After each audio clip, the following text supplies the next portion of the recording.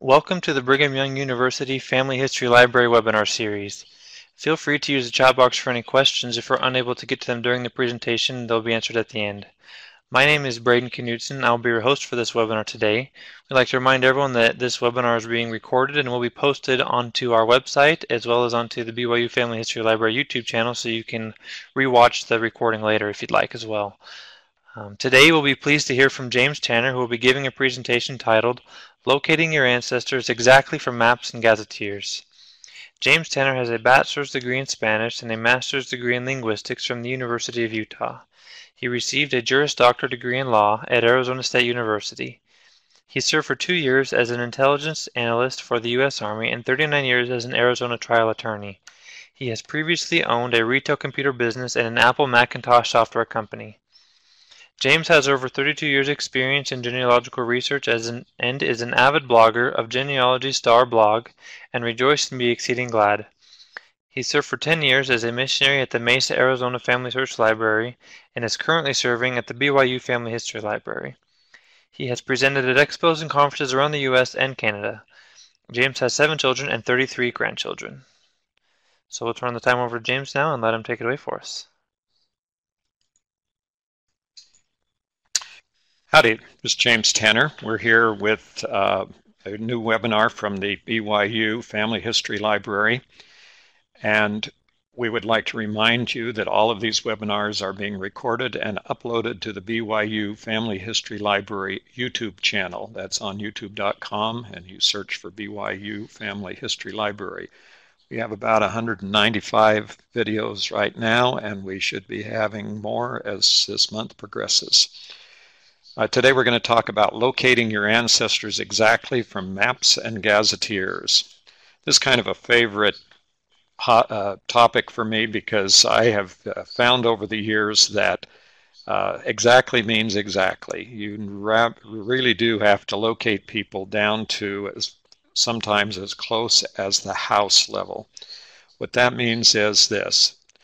A lot of people have the same name, so names are pretty difficult to differentiate people, and we'll talk about that a little more. But and dates are usually kind of approximate and can be wrong and off and all sorts of things. But the one thing that is important for locating genealogical records is the exact location where a person lived or an event occurred. So, for example, if you have ancestors who are from Scandinavia, or if you have ancestors in England or Wales or Scotland or practically any country in Europe and many other places around the world, such as Latin America, the number of people with the same names can be overwhelming. And when you begin to investigate these people and try to differentiate between one Jose Gonzalez or another John Smith or Richard Jones, then the only way that you're ultimately going to be able to tell the difference between these people is by locating exactly where certain events occurred in their lives. Of course, we look at the primary events like birth, marriage, and death, but other events are also important. Even a land sale or a job or other type of activity that can tie the person to a specific geographic location may be of assistance in separating out people and furthering your research. So basically what happens in most instances is that people are looking for the missing puzzle piece. One of the things that I get that are kind of difficult for me to comprehend is people who come in and talk to me and show me a fan chart, one of these charts where there's a person in the bottom and it comes out looking like a fan of ancestors. And they point to an empty spot on the fan chart and say, well, I'm looking for this person. And my answer is usually, well, who are all these people below that, the descendants of this person? And they say, well, I don't know, and I'm interested in that other person back there. And I'll say, well, until we know that you have who all of these people are that are the descendants that come down to you, you don't really know whether or not you're related to that person who is back there in that vacant spot on the fan chart. So the important thing here is most of the issues that we have in finding the right person in your ancestry involve finding an exact location. So from this standpoint, if we look at it, here's here's kind of the example that I would give. A person comes to me and they say, my ancestor was born, we've been looking for this ancestor for years and years and years, and he was born in Kentucky, and we just have never been able to find him, and do I have any, and ask me if I have any suggestions. Well, the question I ask is, okay, well, when did this person supposedly live in Kentucky? And they say, oh, 1750. I go, well, where have you looked? They say, oh, well, we've done extensive research in Kentucky. We've been to courthouses. We've been all over the place. We've hired researchers. We've done all this research in Kentucky. And I said, well, why haven't you searched in Virginia? And they'll say, well, why would I search in Virginia? My ancestor said he was born in Kentucky. And my answer would be, well, perhaps you didn't realize that Kentucky didn't become a state in the United States until 1792, and the 1792 makes, before that, the Kentucky was a county or territory of Virginia, so all the records would probably be in Virginia. Of course, that generates another discussion between me and the person, and we get into a longer discussion. The other one that's even more common, actually, is one that's come up within the last couple of weeks here in the library at BYU, is the one where they say this. They say the same thing about, we're looking for the ancestor, and I say, where, in this case, it's usually an immigrant ancestor. And the immigrant, I ask where they say the immigrant was supposed to have come from, and they say, well, he came from Germany. And when did he arrive in the United States? Back in 1845. And I go, well, how do you know he came from Germany? And they usually refer to, in this case, the patron pulled out a whole stack of paper and started showing me census records that recorded from the 1850, 1860, and 1870 and 1880 censuses that all said that the ancestor came from Germany. And I said, well, where was Germany at that time? I don't think you understand that Germany as such did not exist. Well, why would they have put down Germany if he wasn't from Germany? And my answer is because he spoke German, or some language that sounded like German to the census workers, but they had no idea what they were talking about when they put down Germany. And it could be one of any number of duchies or principalities or countries or empires that existed at the time, depending on the time involved. So we get into that. That leads us into looking at maps and looking for additional records. And finally, usually the people get to the point where they begin to understand that they can't simply go look at German records and find their ancestor, whose name is Heinrich Schmidt or something like that, Henry Smith. So this is the idea, and most of the issues we find I've found over the years where people are unable to find the ancestor are resolved when they figure out that they're looking in the wrong place, and that once we find the place identified with more particularity. Another good example is a line of ancestors that I have presently going back in the Family Search family tree that I've just started to work with and correct. And I find that we have a list of people who are in Virginia, supposedly my direct line ancestors. Each of succeeding generation going back was born in a place called Shepherdstown, Virginia, which is now in West Virginia, by the way.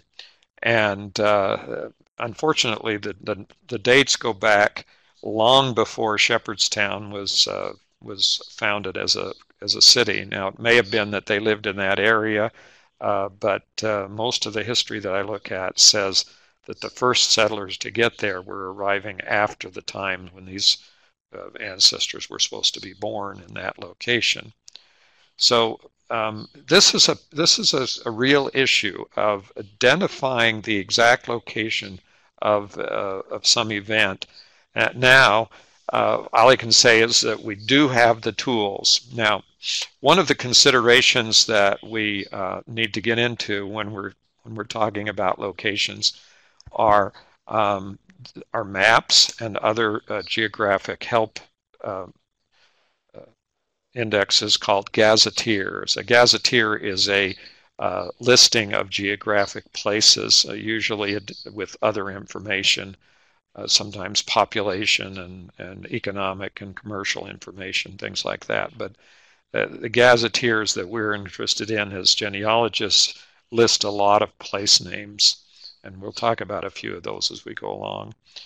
But one thing that's important to remember is that although in genealogical circles we often worry about how many documents have now been digitized, what do we have available that's digitized, and there's always somebody willing to point out that you still have to go out and look in courthouses and look at paper records because not everything's been digitized. Well, with maps and gazetteers, there's minute record of almost every spot on the face of the earth, and including historical places that no longer exist, towns that are now that are long gone, or places in the West where there are ghost towns and things like that.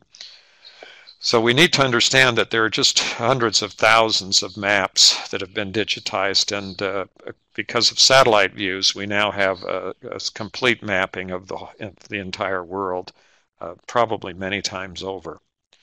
Now, we're looking here at a record that I picked up out of Family Search Family Tree, and in that record, this goes back on my direct line ancestor. I went back a ways and found this entry. A John Tanner, who is a male, whose birth is not here, whose christening's not here, and who is dead, and assumedly buried, but nothing here about a burial. So how do we know who this person is? Well, the answer is this type of entry does not identify a specific person. There's no way in the universe that you're going to find this person without additional information, even if you have added his name onto the end of a pedigree on the assumption that his child was the same name, or that the first son was named this or something, that gives you some justification for speculating as to the name of the next biological parent. So basically what I do in these circumstances to show people and illustrate the problem is to go to the program called findmypast.com. FindMyPast is primarily UK records, so it works well with the United Kingdom. In this case, this John Tanner would have been back in England by that time. So this is supposedly before the mid-1600s that this person lived, back into almost the 1500s. So we're going to look here on Find My Past to see how many John Tanners there are in the United Kingdom on the records of MyHeritage. Millions of records for all of the different, covering many years, most of the years of, if not all the years of the United Kingdom, and back before the United Kingdom into even earlier records. So here we're looking in the UK records, and we find that there are 28,000 John Tanners in the findmypast.com records for the United Kingdom.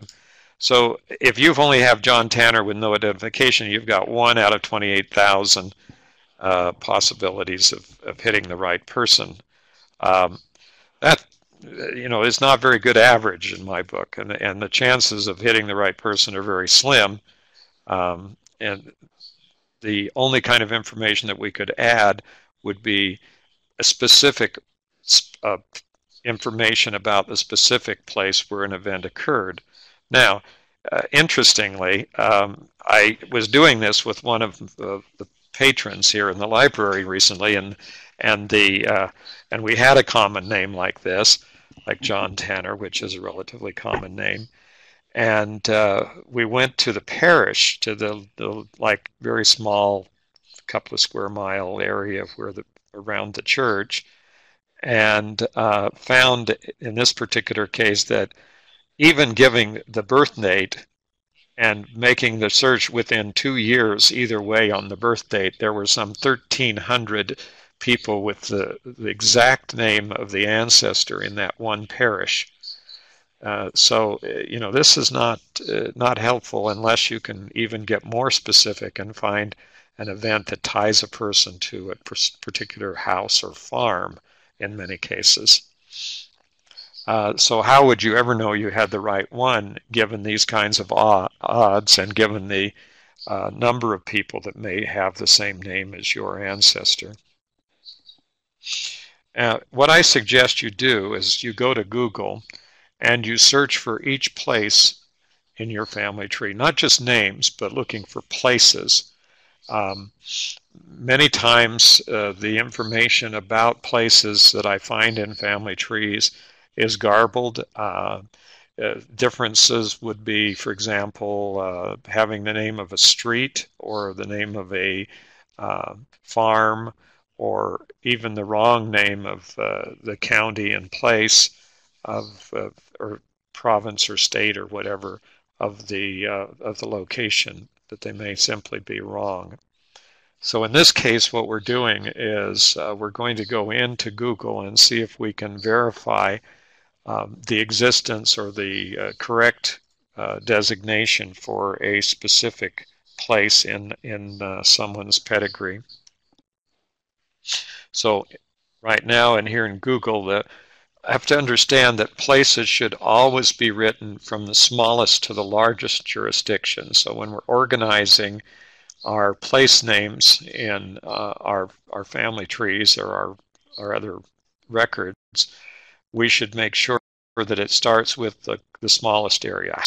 In some cases, or farm plus a village, town, or a city, then move up to the next level of a county. Now, depending on the country, these may have different names than we see here. Then the next would be the state or province or the district, and then finally the nation. Another way of doing that would be like the house or farm, and then to a parish, either a ecclesiastical, a church parish, or a civil parish, and there are both types in England, for example. And then the next level would be a county, and then the state, province, or district, and then once again the nation. But the idea here is always going from the smallest to the largest jurisdiction, meaning the area of where the government has subdivided the country into governing bodies. So in this particular case, for example, when I was talking about finding the house or farm, what I've said to many people over the years, because of my own personal experience in doing research in Scandinavia, that I would maintain that if I looked carefully, I would find as much as 80% of all of the names that various people have recorded for their Scandinavian ancestries are wrong. They simply are not recorded accurately. I've made that comment for years now, and in one case I was sitting in a classroom, and one of the ladies in the classroom said, "Oh, Mr. Tanner, you make some of the most absolutely ridiculous statements." And I go, "Oh, really?" And she said, "Yes, I have all my genealogy here from Scandinavia right here in front of me, and we've been correcting and doing this for years, and let me just show you as an example." And I said, "Sure, give me a name of a place and let's see where it is." And so so she gave me the name and we worked through it. I was right there on a computer and I started looking it up, and The first thing I said was, well, the first name you've given me is a street, and the next name in the order that you've given me is is the county, and then you give me the name of a farm, and so forth. In other words, the places may have been, in some cases, accurate as to what some event that occurred in the life of the person, but the order in which they were being entered was wrong because whoever entered the names did not understand how this places from small to largest jurisdiction was supposed to work in that particular language and country. So this is really the issue, is coming up with more accurate place names. So another reason why we would look in all of those, put all of our places in our database into a Google search would be to make sure that the places exist. This is, this picture gives you some idea of how difficult it might be to get down to the house level in some countries and determine where somebody lived, particularly if there aren't even addresses or streets or anything else. But in this particular kind of situation, but it's the same almost everywhere. You really need to get down to be very, very specific about whether or not the place even exists as such.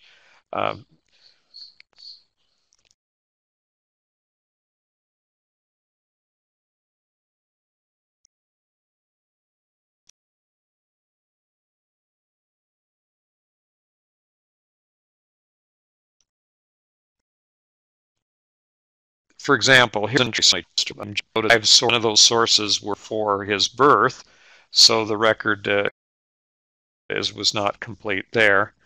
And there's some other, this hasn't been worked over very much. In the birthplace, it has Maitland, NSW, Australia. The NSW is very likely New South Wales. And down below, the 28th of July is abbreviated. The July word is abbreviated as JUL. What this indicates to me from the Family Search Family Tree is that the information in this particular record came from people working with paper family group records many years ago, probably more than 20 years ago or plus, and that the reason why is because abbreviations, the records that were being kept were on paper, and the place where you could enter an abbreviation was extremely small, and so the record, the people were required to use abbreviations, and so you see things like NSW as New South Wales, and also the abbreviation of the date in the 28th of July of 1894.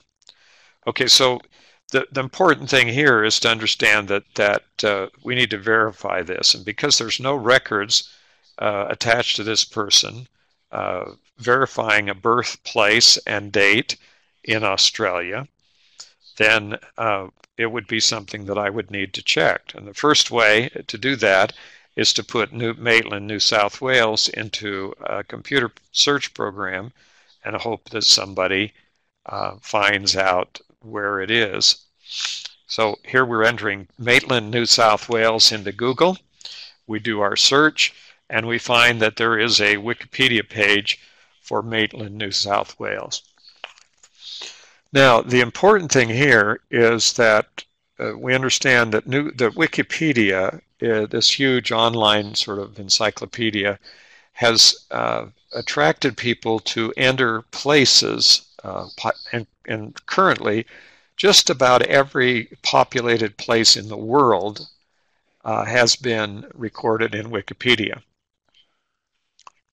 And it was not surprising if Maitland, New South Wales existed that we would find a Wikipedia page talking about history and other factors in the life of the people who live there.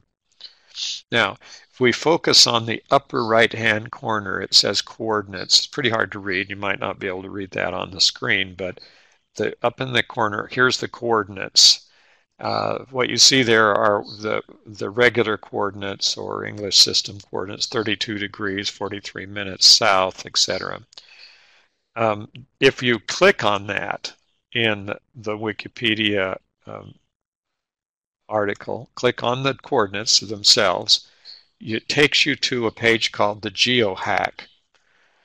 Now what that does is it takes that what Wikipedia extension kind of program, takes those coordinates and searches them throughout the internet and brings up a list of all of the websites where those particular coordinates appear in the website. So what we have here is a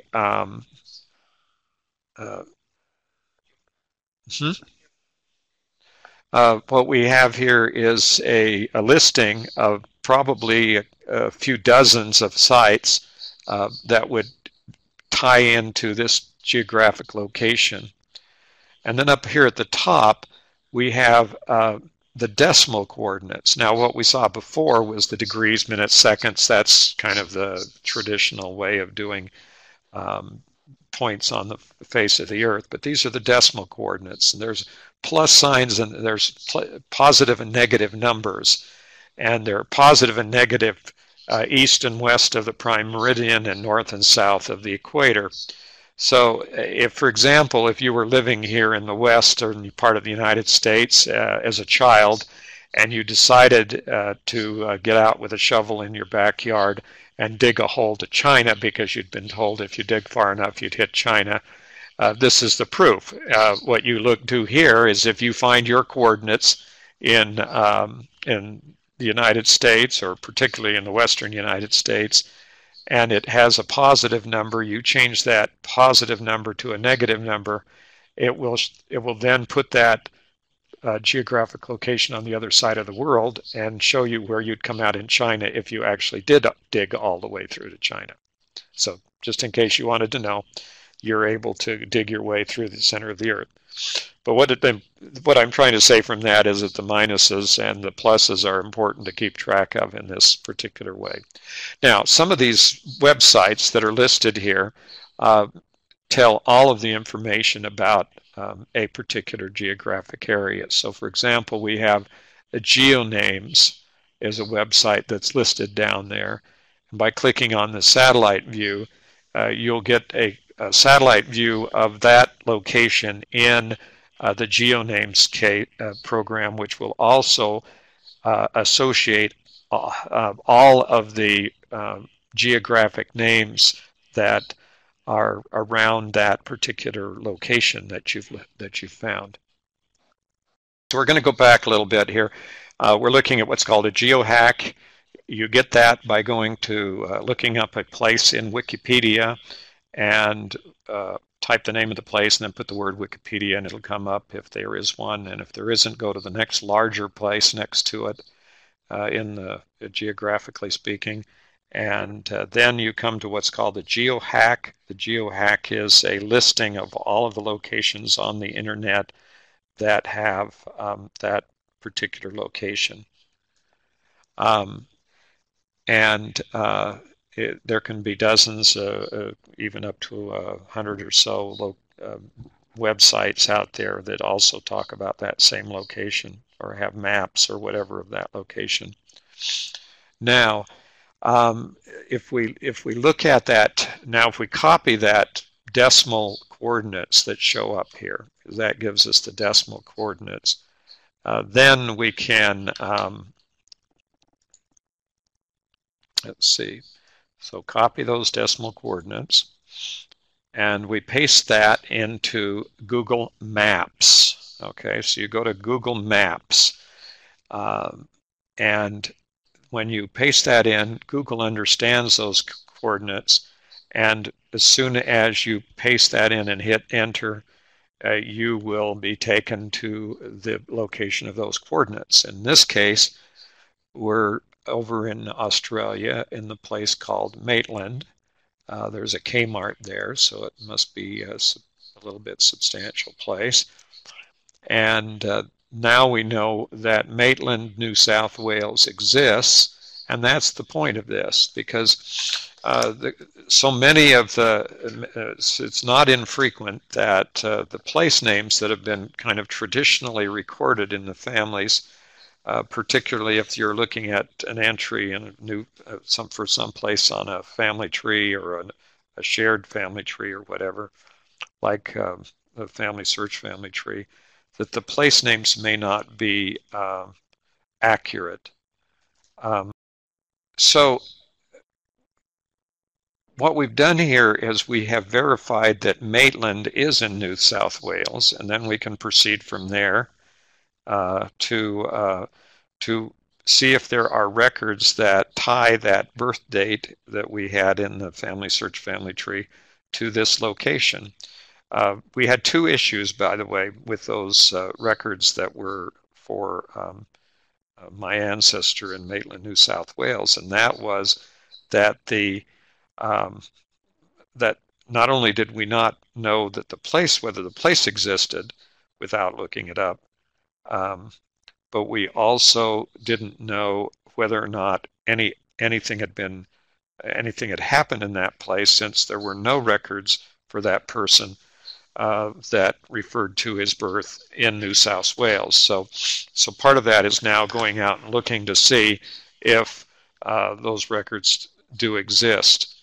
Now, it's not uncommon for this to happen from records that are transmitted from ancestors, because it's only recently that we've had any possibility of doing research in places like Australia. If you lived in Arizona, Utah, or someplace. So depending on where you lived, if you lived in Australia, obviously you could do research there.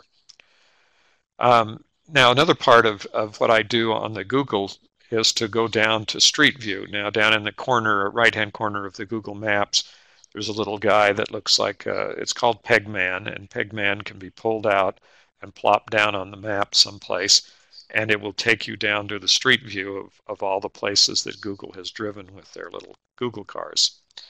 And so I always do this routinely with every place someone is talking about in order to get an idea of what it looks like.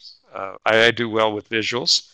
I like to know what I'm looking at or be talking about, and I can see whether it's countryside or farm or a city or a big city, or where it is that we're going to try to find the records. And a city like this,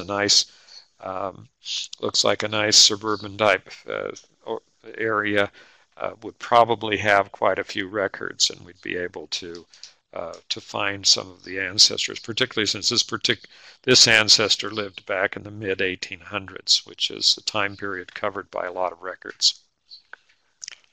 And the bonus here is that if you happen to know the address off of a census record or a parish record or some other record that records the house, like in Scandinavia, a house census, then you can go right to the address of that person and see either the house that they lived in, or see the place where the house was located, if, for instance, it happens to be a vacant lot now. Okay, now once you have this information, it's important to correct the entry, and I'm using an example here again from FamilySearch.org on the family tree. But in this entry, we see that the NSW abbreviation that was a holdover from the paper family group records needs to be corrected. And you can do that in this particular view by putting your cursor at the end of the word Australia and then clicking, put the insertion bar there, and then hitting the space bar on your computer keyboard, and that will then give you the option of adding in the full citation for Maitland, New South Wales, Australia. Now, if your place is something that does not exist presently, but is, like, for instance, a county that's been absorbed into another county, or some kind of other geographic reorganization, then you don't have to accept that as a standard to change. If your actual birthplace was at the time that it occurred, the place was different, then Family Search has a provision for adding that as a non-standard entry, and simply all you do to do that is to enter the words and then click off the area of the contained in this record, so off to the side, off of the record itself, and that will then register the correct birthplace at the time and allow the computer to connect it to the geographic location represented by the standard. Okay, I know that's a little complicated, but there are pretty extensive instructions on the FamilySearch.org Help Center part of the website and available through the tips down in the lower right-hand corner of the Family Search website that will help you to make those changes. So here's what it would look like: 14 December 1839, Maitland, New South Wales, Australia. And once again, I'd emphasize that you actually do need to verify the exact place of every event. It's very important for that to happen. Okay, now, and I'm probably going to say this a number of different ways, but I'm hoping that at least one or two of the different ways that I say this help you to understand, or help anybody to understand, that the first step in any research genealogical research, of course, is to identify where a particular event occurred. We're not looking for names so much as dates, so much as the places where an event occurred, because, and the reason is this: the records are created at or near the place where an event occurs by someone who is either interested in the event or has a duty or obligation to record the event. And so without fastening, if you will, fastening an event to a place so that you know where that event occurred, there's no way you can find the record for the event. I was talking to some people earlier today. The question was asked me about locating a marriage event. A person who lived in California married a person who was living in Utah, and this is some time ago, and not a long time ago, but not recently, say in the 1940s and maybe 1950, early 50s. And in this case, the question was, they've been looking for a marriage event, a marriage record in California and also in Utah.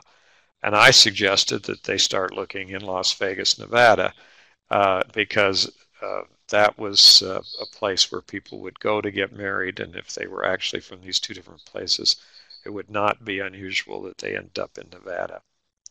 So there's a whole classification of places like that called Gretna Greens, Gretna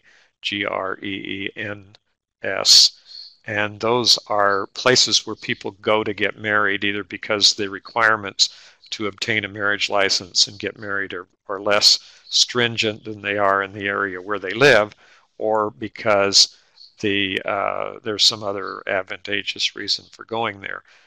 People, for example, go all the time to Las Vegas in the United States, and sometimes to Atlantic City, and sometimes to Niagara Falls, for that matter. These are all sort of destination locations where people could have gone to get married, and it make it very, very difficult to find a marriage record unless they happen to tell somebody that they did that. Okay, so here's another question that comes up. What happens if the place does not show up? In other words, you're looking for the place and you're looking for the place and you can't find it, perhaps because it's no longer there, but perhaps it's also because you are looking in for something that doesn't exist because you have the wrong name or the wrong place. Okay, so let's kind of illustrate that.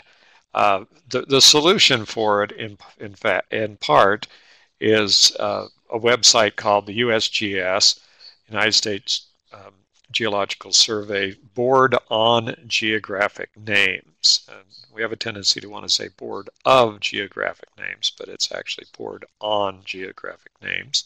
It's been around since 1890, and it was established to gather all of the geographic information of the world for the benefit of the United States Armed Forces. Well, we also get the benefit of their website.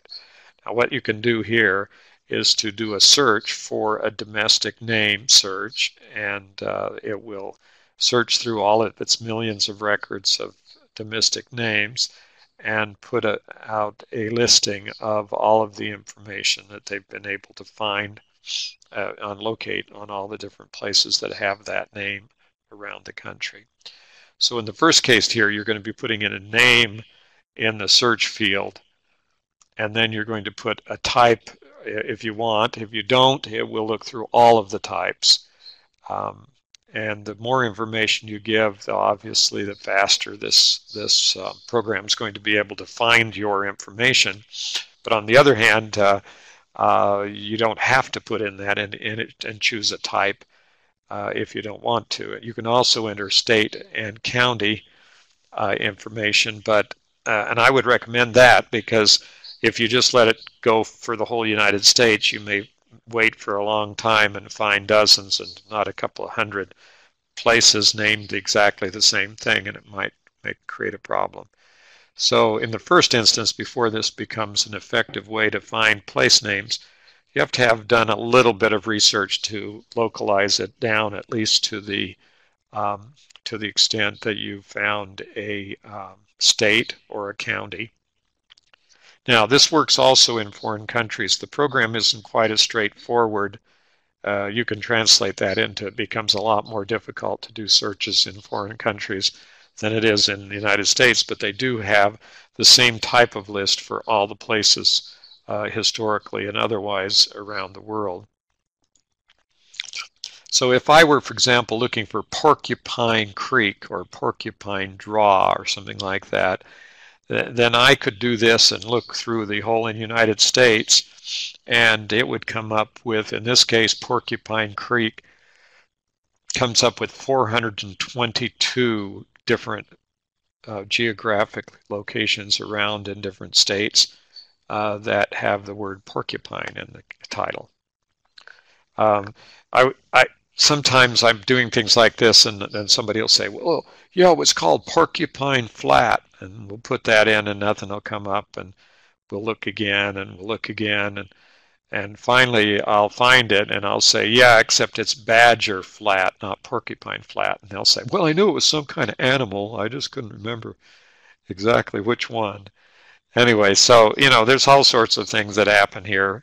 But with this listing is an almost exhaustive listing of every geographic place, and almost consistently when I can't find it here, it turns out that the name was slightly different or quite different.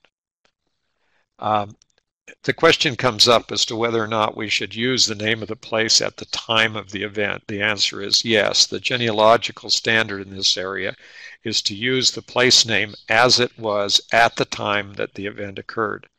And what this means is that if you have a date before 1776, for example, on the eastern coast of the United States, that they do not live in the United States of America. They lived in the British colonies.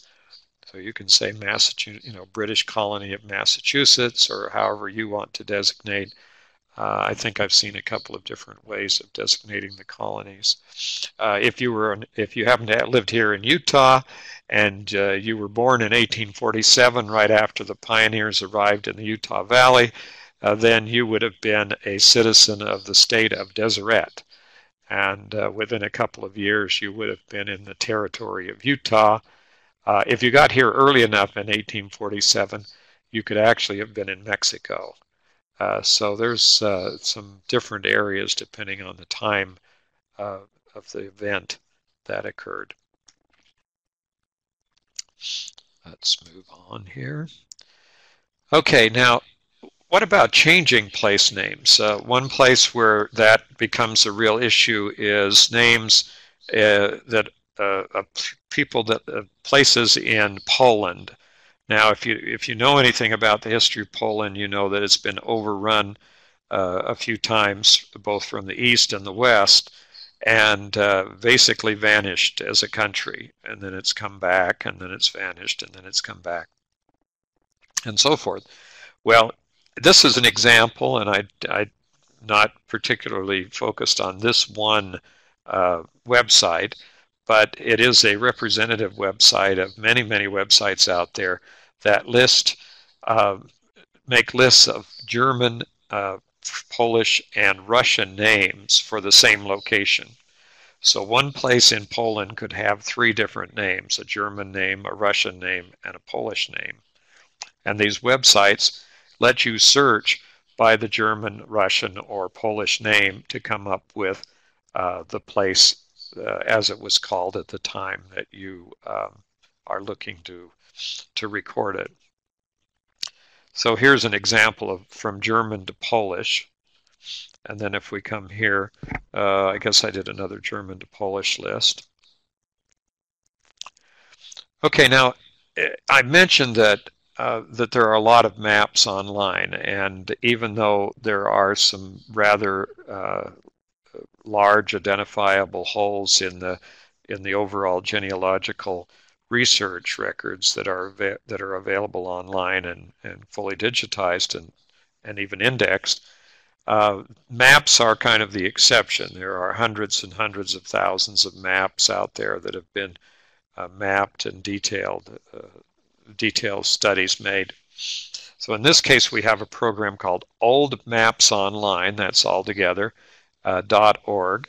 And what that program does is it lets you type in a place name or actually draw a rectangle on a map, and it will give you all the maps in its database of over 400,000. I think there's even more than that now, maps in this particular database. It's not actually a solid database, it's actually a portal.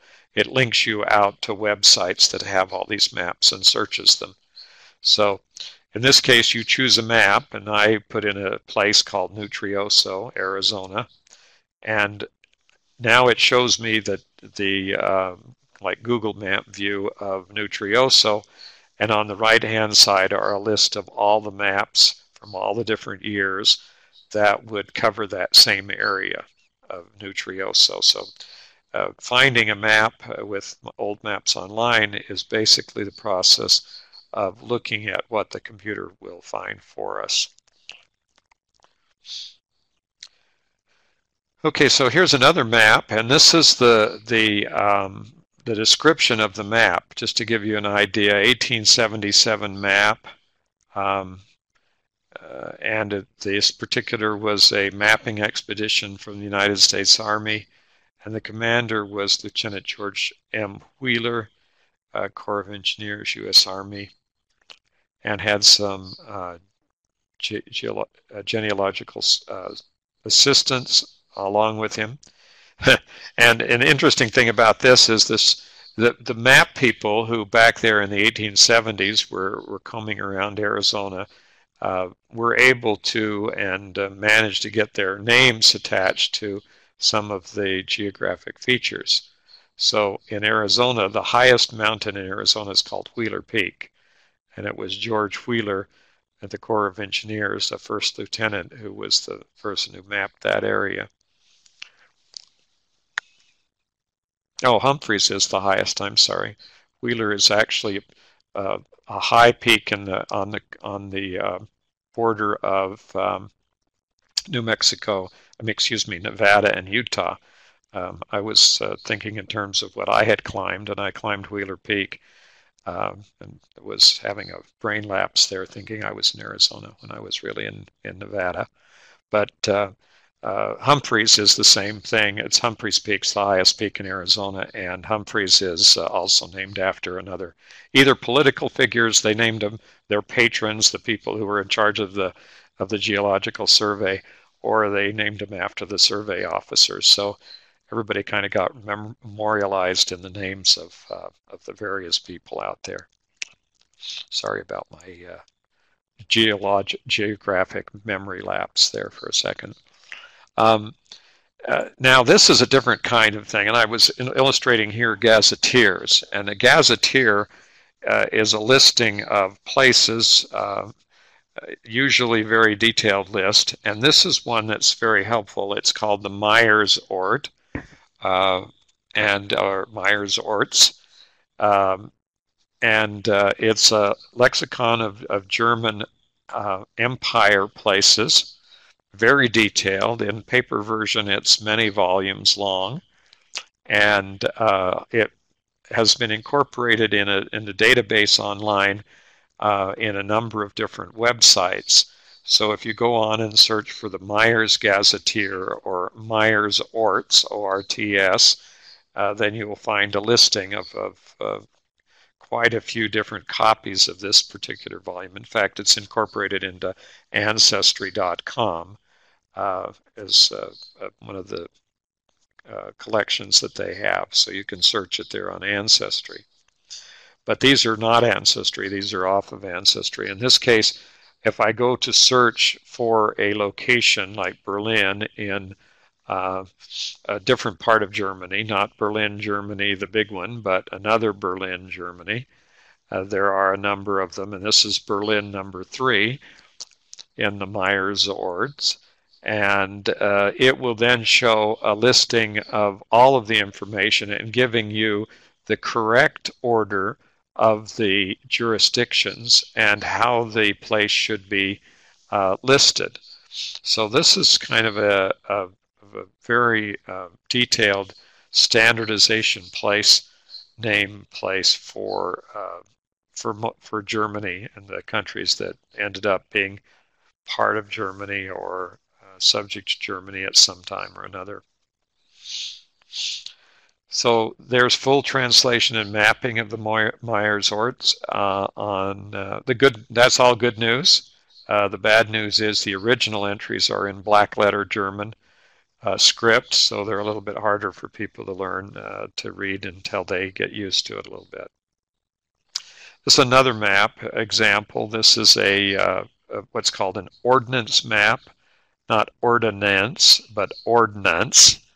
And an ordnance map is prepared for the Army or ground troops use, and it's to tell them where all the buildings are and where all the roads are and where everything else is, so that they can plan their movements through a particular part of the country.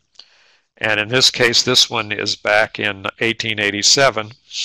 And an interesting thing that you can do is compare this exact map with the same map put together in 1938.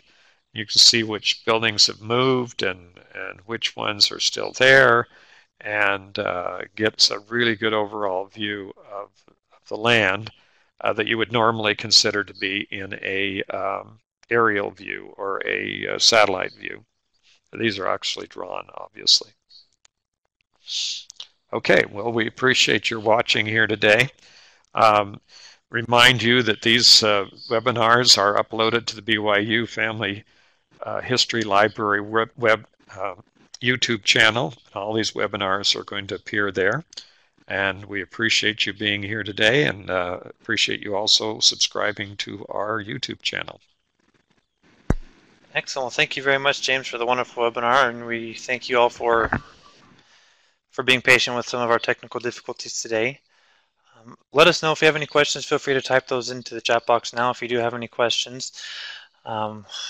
We would like to remind everyone again that these are being recorded, as James said, and you can go to our BYU Family History Library webpage as well as the YouTube channel. There's one question, by the way. We'll hang on here. It says, how do you get to GeoHack? You go to any place you want to find, look it up in Google, and put the word Wikipedia after it. These are all in Wikipedia. And in the upper right-hand corner, you click on the coordinates. So if the coordinates appear, click on that. It will go to the GeoHack for that location. So it's pretty simple to get to. I don't, I suppose there is a direct address to it, but you've got to look up a place before you actually get there. And Yeah, and then there's a note here about different land places in Germany that say that Ancestor was born in Galicia, and it was known as Austria, but now is the Ukraine, and they're Ukrainian. Okay, well, that's the problem, and you've got to know at which point in time the place was created and where the records would be. And to subscribe to the YouTube channel, just go to the YouTube. It's YOUTUBE, YouTube.com, and look up BYU Family History Library, and then there is a big checkbox that says subscribe. That's all you have to do. Oh, okay. Um, can you read the places Australia that would make the assumption that they're Austrian? It would not be Austria at the time anyway. It would, if it were anything about that time period, it would be the Austro-Hungarian Empire, and that would be the actual location. But it would be better to put in all of the Ukrainian uh, places, the actual village where the person was, and then indicate that at the time where it was part of what empire. That would be the answer to that question. Okay, anything else? Got it. Okay, well, if we have don't have any more questions, we'll go ahead and end for the day. Make sure you go and check our website for our calendar for our upcoming webinar so you can participate with us next time. And thank you.